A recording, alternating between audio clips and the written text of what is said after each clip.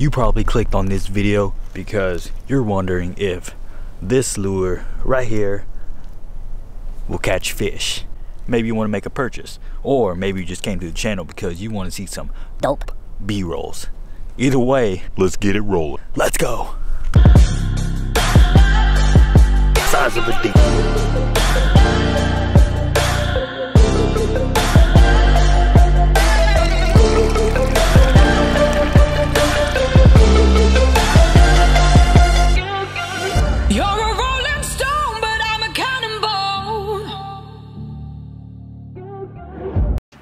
Jig head, couple swim baits, Megabass, spark shads. You need a slow gear ratio reel so you can slow roll these little swimmers. Here is what I have: the Megabass spark shads, which you can get at Cabela's or Bass Pro, either one. They sell them at a pretty good price. We have a Bullet Z by Z-Man. It's weedless.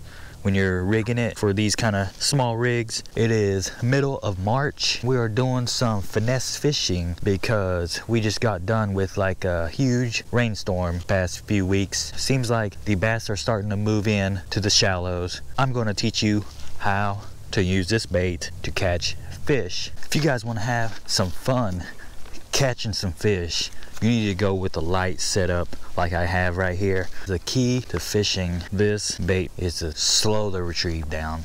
You can do that by getting a really good gear ratio for it. This is the Carbon X 1000. I use this reel for my finesse fishing when I'm fishing for trout, bass, panfish. You can even catch big ones with it. Drop shot, little swim baits like these, like I'm showing you today in this video. Really light line. It is the Seeger Abrase X 6-pound line. Now, if you want to have some fun catching some fish, get you a light setup like this. It is fun. You know, you get those times where you want to just manhandle the fish, get it in here with a bait caster. Yeah, son. Try this out, guys. It is a lot of fun. The first thing I like to do is keep my bait in the strike zone. By doing that, you get that fish actively following it. They don't have to travel far. They're in the same depth. So casting out about 4 or 5 feet out from the bank and trying to keep it out there like this, right at that spot would be good. We're going to hit them hard. Just reel the bait slow, and if you think you're going slow, go a little bit slower.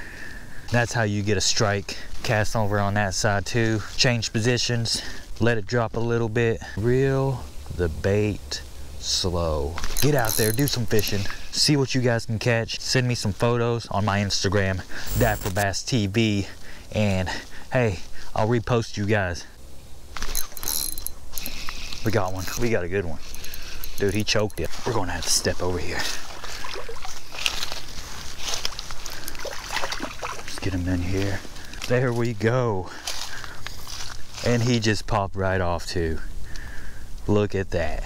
Guys, check this out. What an amazing catch. 2 casts in, and I already caught this bass on it. This is what I caught him on. Megabass spark shads. You can get these at Bass Pro, Cabela's.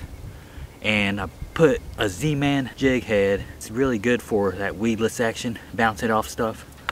And there you have it. You get one of these. See if we can catch some more, just like this one. It'll be a good day if we got a good start like this.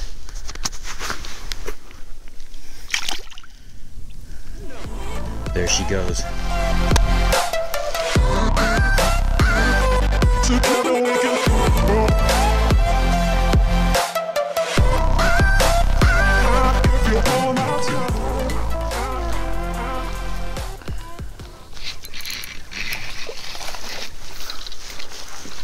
Saw a bluegill, threw it in there, and I catch a bass. It's not a big one. Fish is a fish, right? On the Megabass spark shads. I knew there'd be a fish. Let's do a little experiment with this. I'm gonna use this Dip and Glow garlic spike it marker. We're gonna draw a little line on both sides of this bait. We're gonna turn this Tennessee shad into a sexy shad, just like that. It's supposed to give it some garlic scent and chartreuse. A sexy shad indeed. Let's see what we can catch. Maybe we can get more bites on it, maybe not. I will be sure to share my experience. Got him. We're on. He did come out of nowhere. He must have liked that chartreuse dye there, like we painted it. Decent little fish. It's not what we're looking for, but a fish is a fish. We're gonna still try our best to get a new PB here. Let's go. Here's a rocky point where the sewage is. We got him. We're on again, just like that. Finesse fishing at its finest. This bait is holding up pretty well for a Megabass lure. Another little dink. Pretty excited. I haven't caught this much fish in one day in a while. We're going to continue with the Megabass sexy shad color here until we lose it, I guess. Let's go.